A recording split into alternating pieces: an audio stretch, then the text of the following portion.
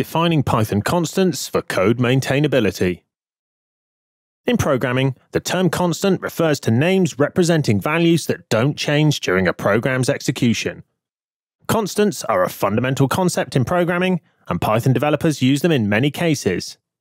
But Python doesn't have a dedicated syntax for defining constants, and in practice, Python constants are just variables that never change. To prevent programmers from reassigning a name that's supposed to hold a constant, the Python community has adopted a naming convention of using uppercase letters. For every Pythonista, it's essential to know what constants are, as well as why and when to use them. So in this course, you'll learn how to properly define constants in Python, identify some built-in constants, use constants to improve your code's readability, reusability, and maintainability, apply different approaches to organize and manage constants in a project, and use several techniques to make constants strictly constant in Python. By learning to define and use constants, you'll dramatically improve your code's readability, maintainability, and reusability. To get the most from this course, you'll need basic knowledge of Python variables, functions, modules, packages, and namespaces.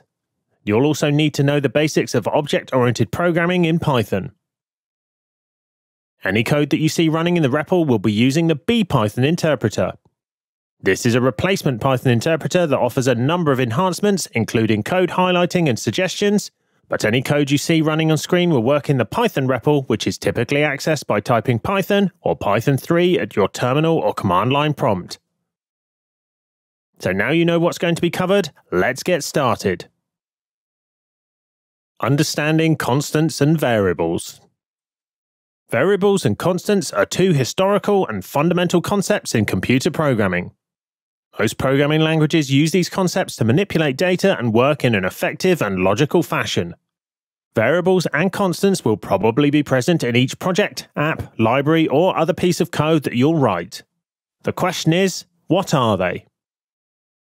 In math, a variable is defined as a symbol that refers to a value or quantity that can change over time. In programming, a variable is also a symbol or name typically associated with a memory address containing a value, object, or piece of data. As in math, the content of a programming variable can change during the execution of the code that defines it. Variables typically have a descriptive name that's somehow associated with a target value or object. This target value can be any data type, so you can use variables to represent numbers, strings, sequences, custom objects, and more. You can perform two main operations on a variable: access its value and assign it a new value. In most programming languages, you can access the value associated with a variable by citing the variable's name in your code. To assign a new value to a given variable, you'll use an assignment statement, which often consists of the variable's name, an assignment operator, and the desired value. In practice, you'll find many examples of magnitudes, data, and objects that you can represent as variables. A few examples include temperature, speed, time, and length. Other examples of data that you can treat as variables include the number of registered users in a web app, the number of active characters in a video game, and the number of miles covered by a runner. Math also has the concept of constants. This term refers to a value or quantity that never changes.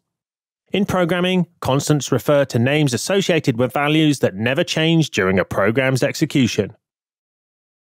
Just like variables, programming constants consist of two things: a name and an associated value. The name will clearly describe what the constant is about. The value is the concrete expression of the constant itself. As with variables, the value associated with a given constant can be of any data type. So you can define integer constants, floating point constants, character constants, string constants, and more. Once you've defined a constant, it will only allow you to perform a single operation on it. You can only access the constant's value, but not change it over time. This is different from a variable, which allows you to access it, but also reassign it. You'll use constants to represent values that won't change. You'll find lots of these values in day-to-day programming.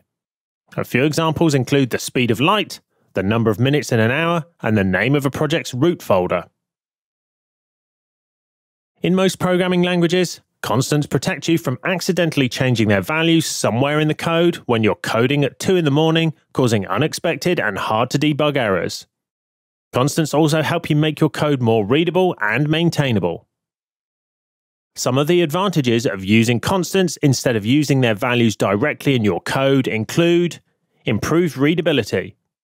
A descriptive name representing a given value throughout a program is always more readable and explicit than the bare-bones value itself. For example, it's easier to read and understand a constant named max speed rather than just the number itself. Clear communication of intent. Most people will assume that 3.14 may refer to the pi constant. But using pi, or pi as a name will communicate your intent more clearly than using the value directly. This practice will allow other developers to understand your code quickly and accurately.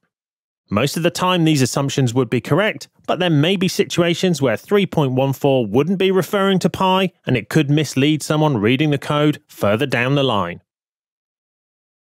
Better maintainability. Constants enable you to use the same name to identify the same value throughout your code. If you need to update the constant's value, then you don't have to change every instance of the value. You just have to change the value in a single place, the constant definition. This improves the code's maintainability. Lower risk of errors. A constant representing a given value throughout a program is less error-prone than several explicit instances of the value. Let's say that you use different precision levels for pi depending on the target calculation. You've explicitly used the values with the required precision for every calculation. If you need to change the precision in a set of calculations, then replacing the values can be error-prone because you can end up changing the wrong values. It's safer to create different constants for the different precision levels and change the code in a single place. Reduce debugging needs. Constants will remain unchanged during the program's lifetime. Because they'll always have the same value, they shouldn't cause errors and bugs. This feature may not be necessary in small projects, but it may be crucial in larger projects with multiple developers. They won't have to invest time debugging the current value of any constant. Thread-safe data storage. Constants can only be accessed, not written. This feature makes them thread-safe objects, which means that several threads can simultaneously use a constant without the risk of corrupting or losing the underlying data. You've just seen a number of good reasons that constants are an important concept in programming. They can make your life more pleasant and your code more reliable, maintainable, and readable. So the next question is when you should use them. Life, and particularly science, is full of constant values which never change. A few examples are seen on screen. A constant denoted by pi, spelled as pi in English, which represents the ratio of a circle's circumference to its diameter. A constant denoted by e, and known as Euler's number, which is closely related to the natural logarithm and compound interest. The number of seconds in an hour, which is considered constant in most applications, even though leap seconds are sometimes added to account for variability in the Earth's rotation speed. A constant representing absolute zero in degrees Celsius, which is equal to 0 on the Kelvin temperature scale. All of these examples are constant values that people commonly use in life and science. In programming, you'll often find yourself dealing with these and many other similar values that you can consider and treat as constants. So you now know you should use a constant to represent a quantity, magnitude, object, parameter, or any other piece of data that's supposed to remain unchanged during its lifetime. So in the next section of the course, you'll take a look at how you define constants in Python. Defining your own constants in Python. Up to this point, you've learned about constants as a general concept in life, science, and programming. But now it's time to learn how Python deals with constants. First, you should know that Python doesn't have a dedicated syntax for defining them. In other words, Python doesn't have constants in the strict sense of the word. It only has variables, primarily because of its dynamic nature. Therefore, to have a constant in Python, you need to define a variable that never changes and stick to that behavior by avoiding assignment operations on the variable itself. In this section, you'll focus on defining your own constants, but there are some built into Python, and you'll learn about them later on in the course.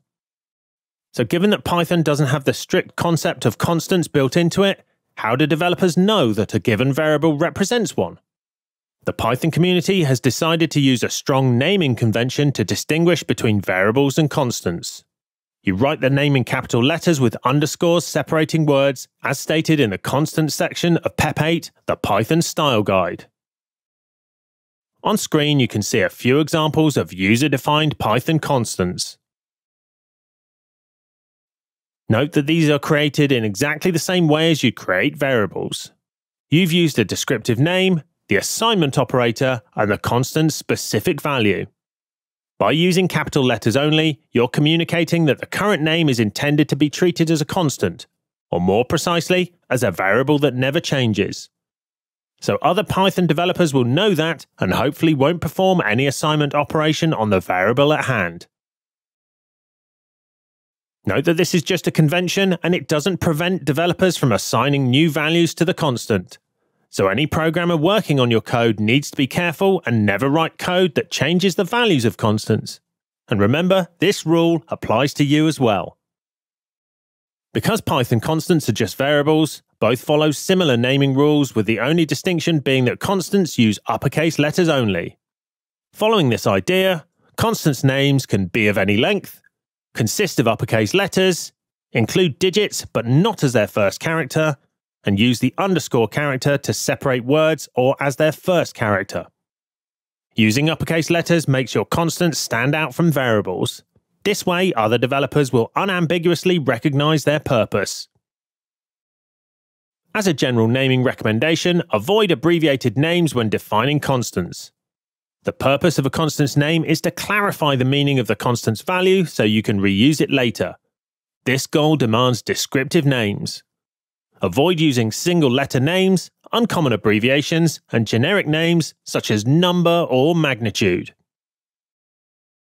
The recommended practice is to define constants at the top of any Python file right after import statements. This way, people reading your code will immediately know the constant's purpose and expected treatment. Module-level dunder names are special names that start and end with a double underscore. Some examples are seen on screen.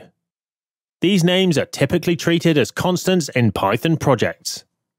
According to Python's coding style guide PEP 8, module-level dunder names should appear after the module's docstring and before any import statements except for dunder future imports. On screen is a sample module that includes a number of dunder names.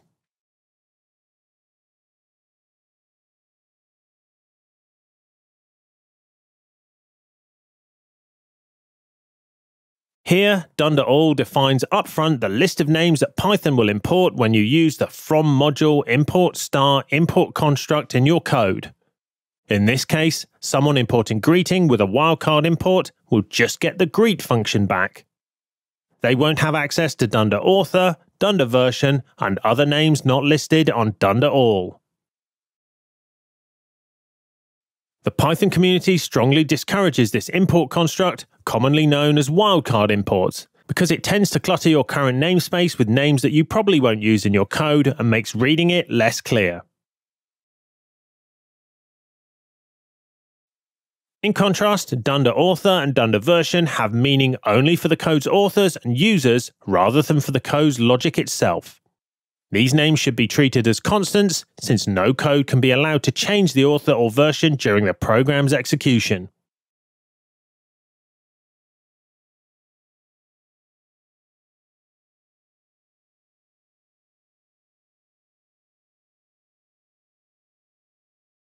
Note that the greet function does access the dunder names, but doesn't change them.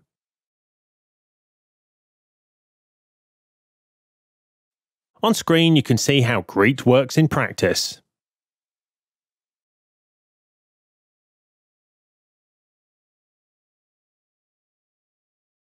In general, there are no hard rules that prevent you from defining your own module-level dunder names.